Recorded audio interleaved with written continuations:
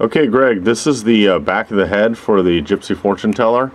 We just wanted to apprise you of the fact that during transport it may come out of adjustment. So what you need to do is there's this little rod right there that rides on that sort of zigzag rod. I'll move the head back and you can see it moving. Now if the head comes too far back, that rod on the right that's gliding along the edge is going to pop over to the other side. See, now it's on the inside, it's on the left hand side of it.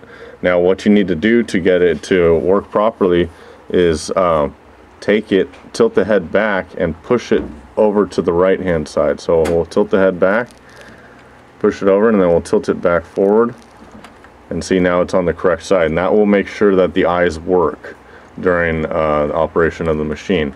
So you see that it's working properly. If you have any questions or comments, please give us a call or message us. See, now it's on the inside again.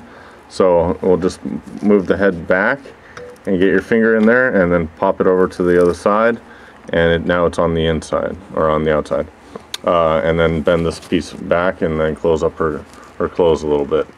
Okay, if you have any questions, comments, concerns, please give us a call or message us, let us know, and she'll be on her way soon. Thank you.